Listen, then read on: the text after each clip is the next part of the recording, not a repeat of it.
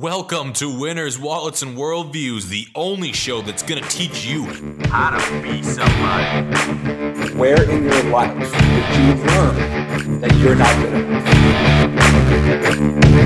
Take what you're most passionate about and what you're most fearful of, and what is the plan to overcome that fear, and what is the plan to enact that passion. What's up, everybody? Jump on board here. Happy Sunday night. So we switched this up. Do you guys like Sunday night better? Give me a like or a comment if you prefer this. So a lot of people were asking for Sunday nights because they didn't want to have to deal with the Saturday morning feeling free and everything. And Sunday they're like, hey, I'm going into Monday and Tuesday. It's already kind of like you get those jitters, like you're going to your job or something you don't like and you want to change it up. So it's like this is our shot at you guys to try to give some motivation here. Sunday scaries, I think it's called. That's what you get when you're hungover from Saturday.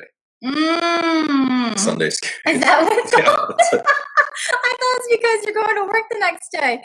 Oh my gosh. Well, today, guys, as you know, we were posting a lot about this the last couple days, and we sold our house on Thursday. That beautiful lake house. I used to take all sorts of pictures in front of it. It gave us great content. I mean, 3/4 of an acre on the lake. It was 150 feet of lake frontage on Lake Winnebago, which is some of the best views you'll have in the entire biggest state. lake in all of Wisconsin. And the biggest inland lake in the state of Wisconsin. I mean, to give you an example, it takes you about 45 minutes to just boat across it, going 60 miles an hour. It's huge. It's a pretty large lake, and we sold it. And we have a whole bunch of reasons, and we wanted to jump on and explain to you the reasons behind it, because I think there's so many good, valuable lessons that we learned going through this whole experience that I want to share with you guys so that you can either learn from our mistakes and grow from it, and you can also see kind of like how we think about things and what that means. So also, too, like eliminating the fear of taking that big risk or big leap. Mm-hmm. I mean, I guess this really wasn't too big of a risk for us, other than the fact that we don't know where we're going next. But just being very comfortable with the unknown and letting us be the person maybe in your life who's taking that initial action to do that. Maybe we're the first people you've ever heard of that sold their home and they had nowhere else to go after that. Thank goodness we have in-laws. I have in-laws. Yeah. He has parents in the area, but we're still trying to figure it out. It's like we're in a limbo in life right now. Yeah, guys, it's pretty humbling too to like get rid of the American dream that was such a big part of my life was this awesome lake house. You know, it's one of arguably the best property in our entire county. And it's just one of a kind. So it's like, why did I give that up? Well, first of all, we didn't really take care of the place. So there's some funny places here. I think we should first start back at why we bought the home. So if we look back to El Paso, we were living in El Paso for like 9 months when AJ was in the military. We were at Fort Bliss. He unexpectedly got out of the Army on an honorable discharge. And we had to quickly kind of scrounge around and figure out where our next location was going to be, what was his work going to look like, what was my work going to look like. And he was picked up by Oshkosh Corporation. So at the very last minute, we were looking around. You know, I think we had maybe like a month and a half to find a home. And this home that we purchased wasn't even listed on Zillow. We were watching HGTV and they had this website. It was like lakehomes.com. And we're like, oh, that's fun. Like there's probably a bunch of lake homes in Wisconsin that are going to be listed. So we went on and we found this home that wasn't listed anywhere else on Zillow, on Trulia, on any other of like the real estate apps that we were searching on for the last like month. So it was just really weird coincidence that we ran into this home that had been listed for almost a year and a half. And it was an estate sale, so it was coming off of the person that had lived there before. They had passed on, and their kids were trying to get rid of it.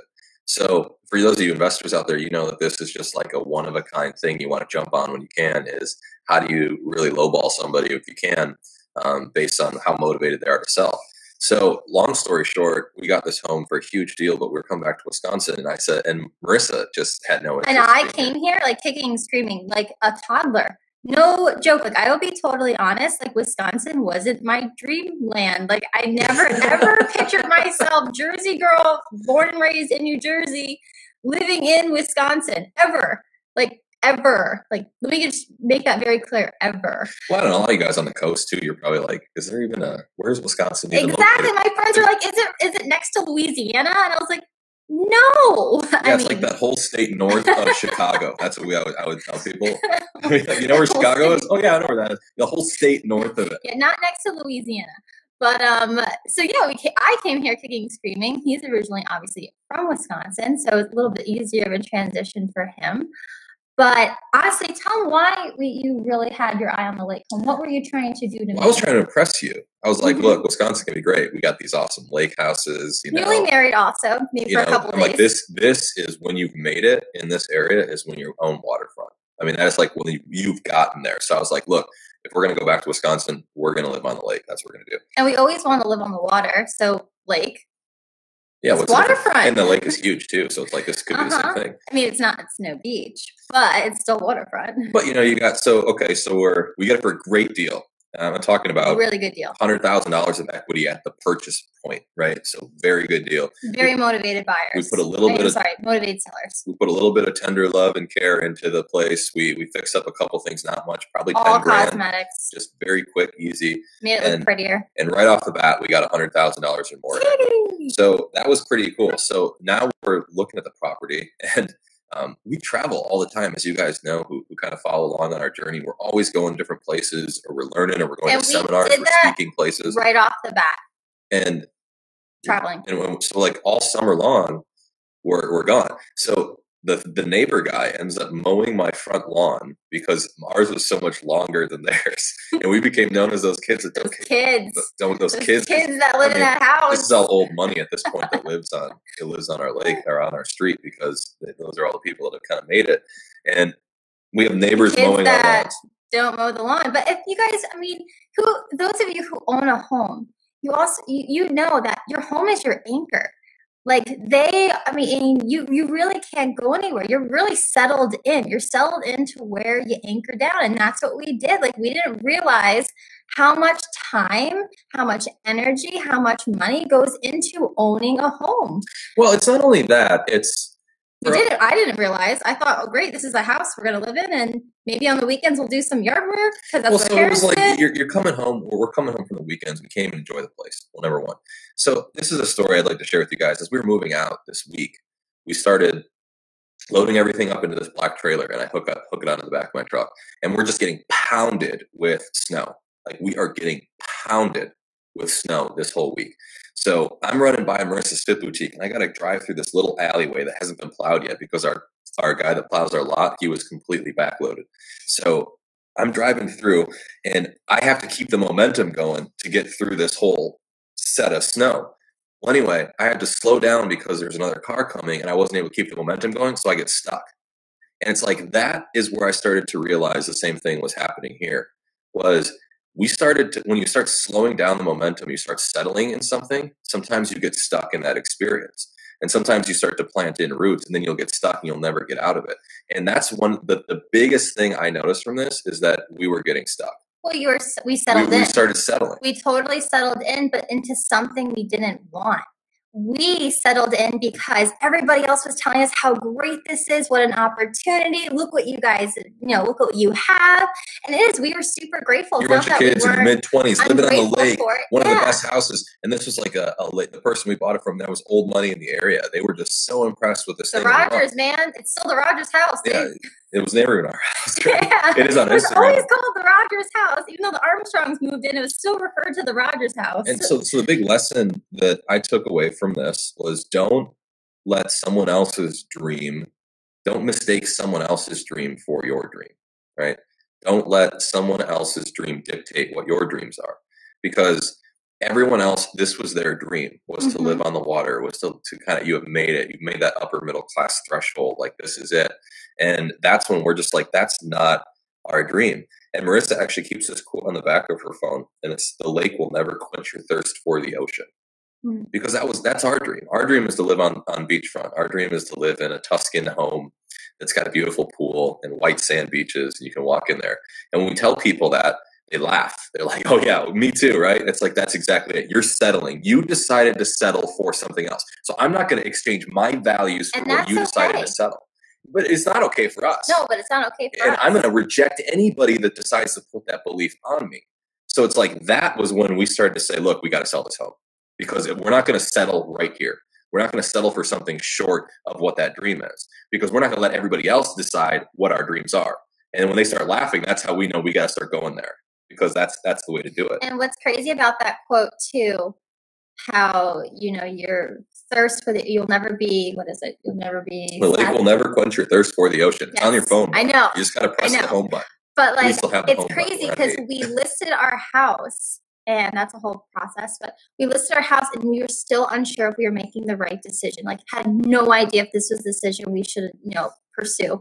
And I came across that quote on Facebook like the day after. And I was like, yes, this is it. This literally sums up exactly how we felt the last 2.5 years that we lived there. And I would honestly say within the last year, we dabbled with, do we sell? Do we not sell? We had it listed, but not on the market with a realtor. It was kind of like word of mouth. Like, yeah, you can come do a walkthrough, but only if you want. And we weren't that serious about it. 12 days later, our house gets sold. As soon as we put it on the market.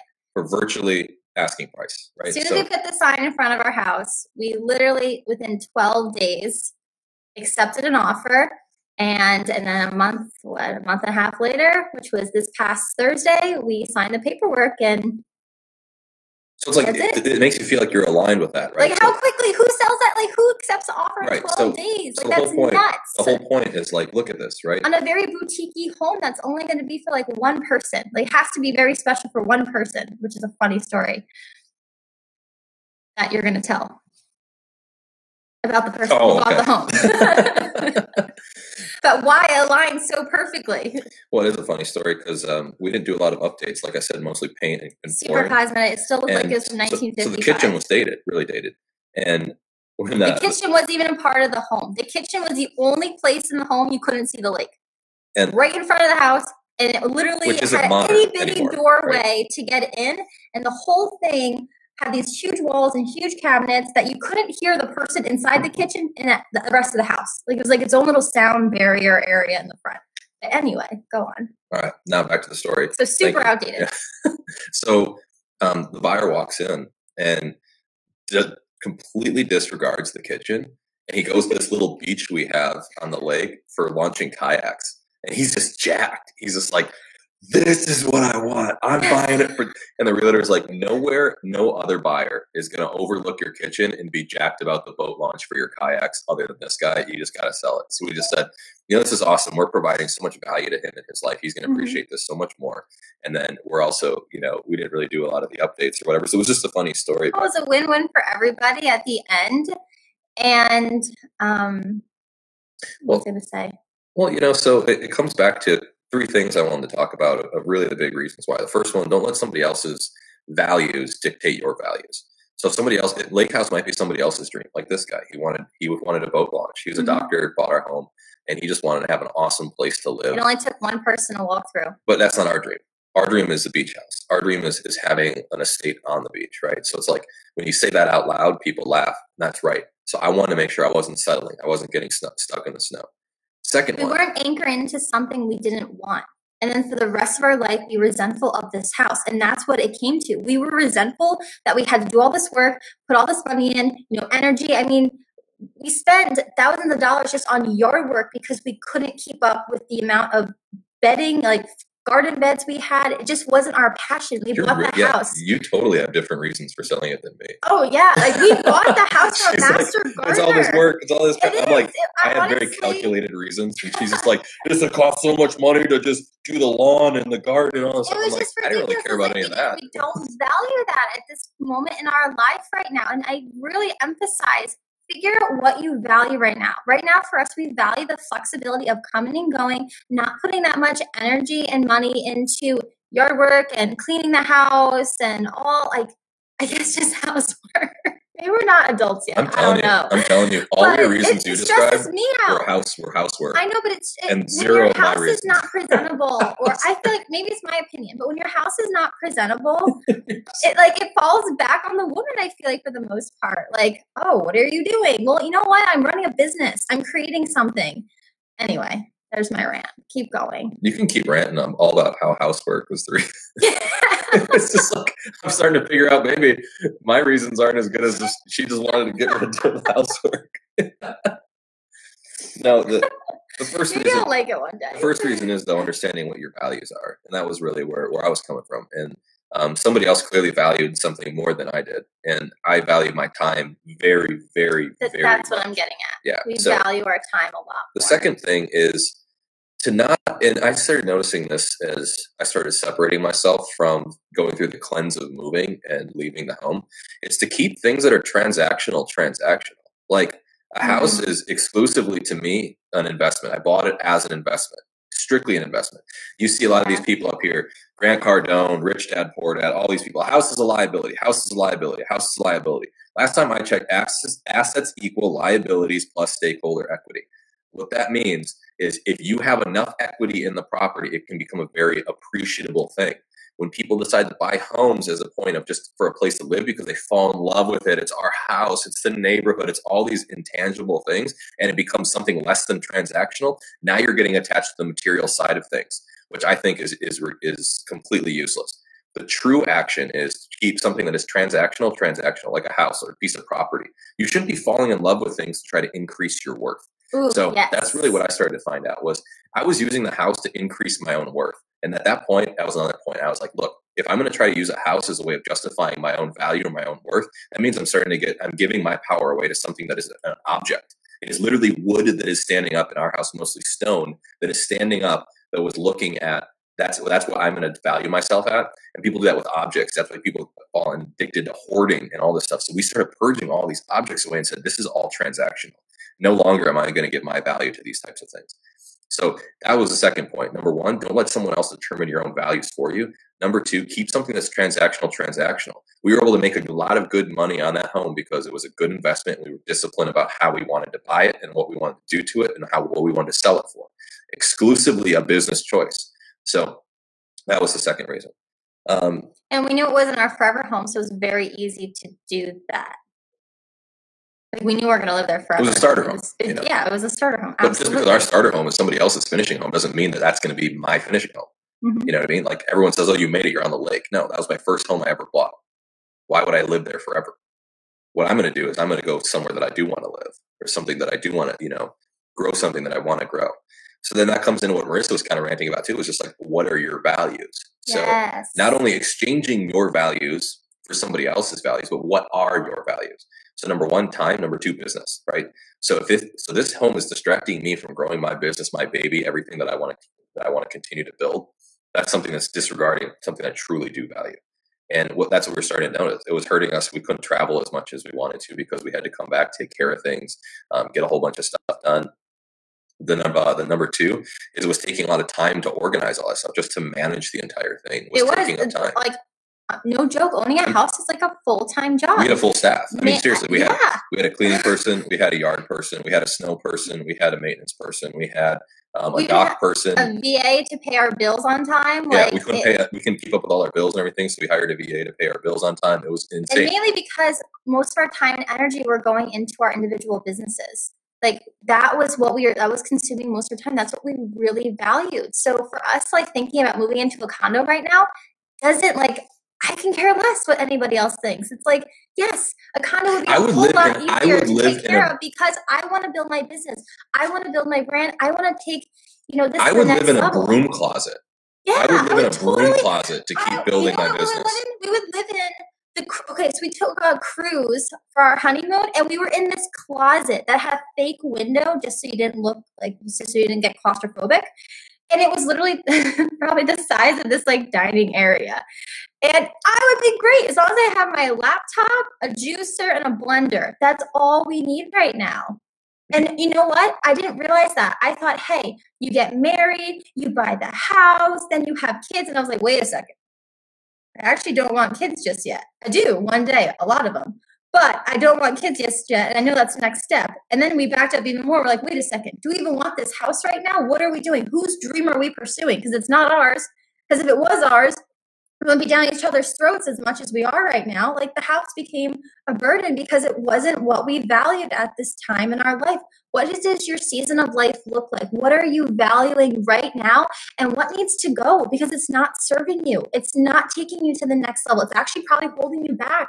It's probably just putting an anchor into where you are right now. And you're becoming resentful of it. That's what we were. We were super resentful of this beautiful home, and we sounded like greedy when we talked poorly about it. We sounded, ungrateful, like we weren't grateful. But that's not what it was. Here's the thing, right? So like I always talk about, you only have so much mental real estate. Mm-hmm. You have so much mental real estate, and that's where your focus comes in. So it's like when your focus starts going on things other than your business, that are going to things that are consuming your energy and your focus, it's something that's not serving you.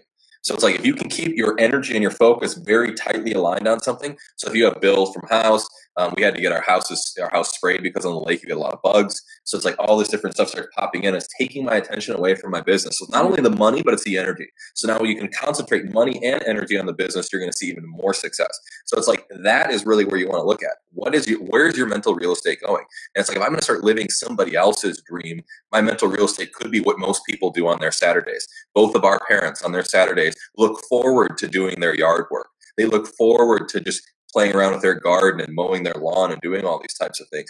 Me on the Saturday, I look forward to busting my butt in my laptop, trying to get as much stuff done for my business as possible, trying to run ads, trying to market, trying to do sales, trying to get speaking engagements, trying to travel to go do speaking engagements so I can reach more people with more messages. That's what I try to do on my Saturdays. I don't sit there and try to mow the lawn. I don't want to shovel snow. I don't want to just water my flowers. That wasn't something I wanted to do. That's the American dream that we sold and got away from, because my business and my message has to get out there to more people to be more valuable. So that's something I really wanted to get you guys to take away from. What are you focusing on? And I see some people agree with that. I don't know. Maybe it's a millennial mindset. I'm not really sure, because my dad, every single day was out there doing yard work, and I just couldn't fathom doing that on my day off on a Saturday. But he loved it, so it was great. Like, we had a beautiful yard.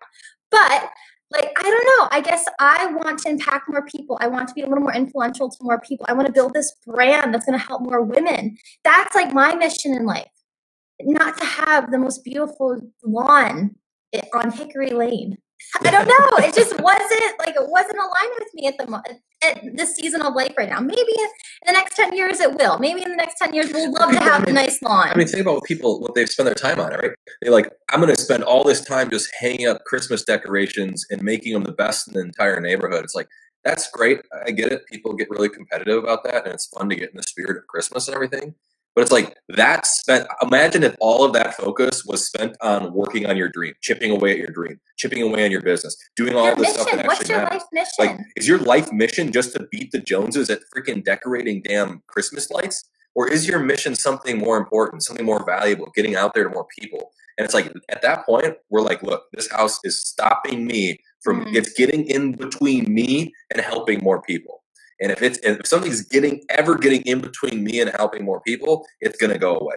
And that's what we did. And we made it transactional. We said, we're not attaching any of our worth to this home. We don't really care if we live in a broom closet, my parents' basement, dig an igloo in the snow because there's enough snow right now, start a little fire. We're going to be fine, because we know that God's got our back. This whole thing is aligned so perfectly. You don't list the house. You don't sell it. You don't make a ton of money like that without having some type of divine intervention. And that's what we started to notice. So now that we're in alignment, we know that God's got our back and we're going in the right direction, and we can keep moving in the right direction. So it's like, why did I sell the American dream? Number one, I wanted to make sure that my values were my values, not somebody else's values. Number two, I want to make sure I was not going to attach my worth to an object or something that is inanimate. And I wanted to keep it exclusively transactional as an investment. And it's a hot market right now, so damn right I'm going to sell in a hot market. That is just a business choice. And number three, knowing deeply what your actual values are. Not only knowing that this is your value versus somebody else's value, but what are your real values? My values are time and being able to help more people.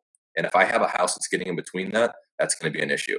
And we clearly understand now that Marissa's biggest reason is she just doesn't want to do housework. Well, also, so wait, I have a number 4, and housework. Number 4, also not fearing the uncertain, or being able to submit to the unknown. Because you know you are being divinely guided. You know there is a power above you that's a lot stronger, that has a grander vision for you. That's kind of what we're playing into. I mean, I really can't explain anything. We can't explain anymore. Like, we just know that was the right decision. Well, scary, right? No, it's super scary, but like, you don't know what's going to happen next. You don't know where you're going to go. We're giving our plan to God at this point. Really. So it's like, so at what point are you able to face something that's uncertain? And I don't know. I mean, you can't tell someone so many people run into these fear objections that stop them from doing things that they want to do in life because they just don't know. Because so many of us value knowledge and being certain of what the result could be. And it's like, how do I explain that to my clients without going through it myself? I've gone through it multiple times in my life. I'm going to go through it again right here. I don't know where I'm going to live, guys. We're living out of a box. Yeah, we're living out of boxes and duffel bags right now. It's like garbage bags. It doesn't matter to me. Like, it's okay to be content in the moment and know that it's going to work out and have that ability to go through something that's kind of scary or fearful. So it's like, we're good. Why can't you do the same? Because it's going to work out. You guys are so resourceful. You're so powerful. You know so much more than you think you know. You can find so many more results than you think you can find. You guys can do so much when you really think about it and you give yourself the opportunity to challenge yourself. So don't get stuck in the snow like I did. Don't lose the momentum. Don't start planting roots down somewhere that isn't your destination. Yeah. Because life is a journey, not a destination. I know it's cliche, but don't plant roots down in somewhere that's not your final destination. Because once you start getting stuck in the snow, you'll get stuck. And if you're getting stuck doing things that aren't serving you and something's getting in between you and helping others, or you and your business, or you and serving God's mission some other way, that becomes an issue and you need to remove that. And when you start feeling yourself get stuck and lose that momentum, speed up again. Dive in. It's okay, even if you don't know if the car's coming or not. Don't do that when you're driving, though. Okay? I didn't tell you guys to do that when you're driving. But that's those are some of the reasons I think we sold our house and we sold the American dream. Not only the American dream, but what everybody really strives to do around here, which is to live on a beautiful lakefront property. And where do we go next? Don't even ask. I don't know. And you know what? I think we need to like reword this. Like, get married, buy the house. No. I honestly truly believe, and it's, oh my God, Craig Groeschel had an amazing message today. He's a pastor of Life Church. An amazing message today online where when you get married, the next step is to figure out what is your married mission. What is your mission together? Like, what, as the man and the woman or whatever, what does that look like moving forward? What are you both united to take over? What are you both united to now go accomplish in this world? What does that mission look like as a couple? You know, why are you together? I think that's what we should figure out next. Not how to buy a house, how to get a mortgage, blah, blah, blah, blah, blah. Get the dog first, then have the baby. So come on, like, what is this lifestyle? Like, let's get married, have your 2.5 kids, a golden retriever. No. I'm not picking lifestyle. I'm picking on, like, you need to figure out between the two of you, what does this look like? What does this marriage look like? What does this mission together look like? What are you looking to accomplish in this lifetime together? You know, how are you guys going to stay on the same page? I think that is so important to figure out before where you're going to move, or how you're going to get a mortgage, or how are you going to convince a bank to give you a house, kind of thing. I think that is way more important. If that means living in a smaller space or renting or something like that, so you can figure out between the two of you. Well, have you ever been a part of a team, like a basketball team in high school or a football team or any type of team that you can relate to? A sports team is probably a good example. When you've had conflict with a player or somebody else that you play with on the team, but when you guys are in the game, you're so focused on winning the game and getting the result and getting the ball in the hoop or the ball in the end zone that you don't really care about the conflict that you're going through because you're so unified behind one goal that it's just one team, one mission. I think that's what Marissa's really talking about too. It's about getting an idea of what is your one mission that you guys are going to start to bring to the world, to where your little pesky, I'm wearing my shoes in the house conversations that end up in death matches don't even matter, because your goals are so big and you're doing so much to help people. And I think that's really what this is going to. So let's rewrite this whole get married, have your 2.5 kids and a golden retriever and a white picket fence in Levittown. Like, let's get rid of that whole idea of life and start thinking about what are you going to do in your relationship or in your life that's going to start changing people, and design your life around and how you can help. You guys a unit, like, not separating you. I'm not even talking about marriage either. Like, marriage or not marriage, both of those should be around how can you start to love others, show your love for others by contributing as much value that you believe is given to you from the divine. And that's really where I think you should go from, is what does God put you here to do? And just do that and stop. And everything that just gets in the way is just something that happens on the journey. Just like when you're driving around the country and you see mountains and all sorts of stuff around, you just look and observe it, but you keep going on your mission. You just stop letting everything dictate your direction. and just move in the direction and let that happen. So that's what we had today, guys. This is pretty exciting. Like I said, we don't know where we're going next. A lot of people have been asking what's going to happen. We're going to have to let you know next week because we have some more information probably coming out this week of what's going to be going on. But we're going to see how that goes. Like I said, guys, we have changed these up now to do Sunday nights because people wanted to start looking at what their week's going to look like, and they wanted to have a little bit of motivation going into the week. So what I'm going to say to you guys going forward this week, don't settle. Just don't settle in what you're doing. Start thinking about not settling in your life. Don't get stuck in the snow and start changing it up. And we decided we were going to sell the American dream because we didn't want to settle. And there's a whole bunch of other reasons which we explained. But think about that going forward. How can you start to not settle in your job? How can you start to try to climb the ladder faster? If you're happy with your career, don't settle in the position you're at. Let's chase something better. What's your growth plan? Yeah. Do you don't even settle have in your a growth marriage. plan? Don't settle in your living situation.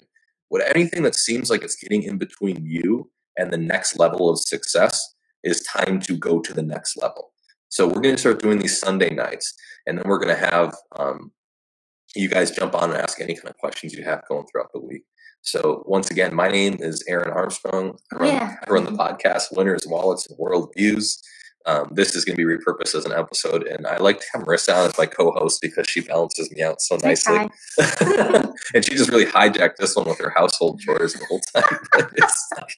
Come on, someone's got to give you a heart or something. Vacuuming, mopping, all the tile in the house. I don't know. According to my listener, that was the first thing I outsourced because it took me the whole day to do that. I don't know. Maybe, some men on here have to mop or do something. Like, come on. Like, well, we paid a cleaning lady to do all of that. Yeah. So I don't. But still, you got to manage that and figure out when they're coming in. Then Oh, it's so hard writing a check for the cleaning lady. Oh my gosh, first world problems, right?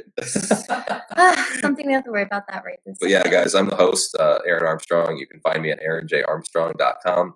I coach leaders, I coach entrepreneurs, I coach people that are trying to improve themselves in their life and try to blaze a new trail and face that uncertainty and ambiguity can sometimes be challenging and can also sometimes be very scary. Like I'm saying right now, we're going into a very uncertain place in the hero's journey. That's called facing the abyss. And like that is where I specialize working with people going through something that's different. And that's what I call a leader, someone that's facing something new. So if you have any questions on working with me or you want to reach out or you want me to come speak at an event that you're hosting and you need a speaker, I'm always available to do that to help you guys because I think more people need to hear this stuff. So if you think that somebody you love or somebody you care about or somebody needs to hear this message, share this on their platform, tag them in this. I just want to make sure that this message can be communicated to as many people as possible. And then once again, this is my lovely wife and I'll let her give her outro here.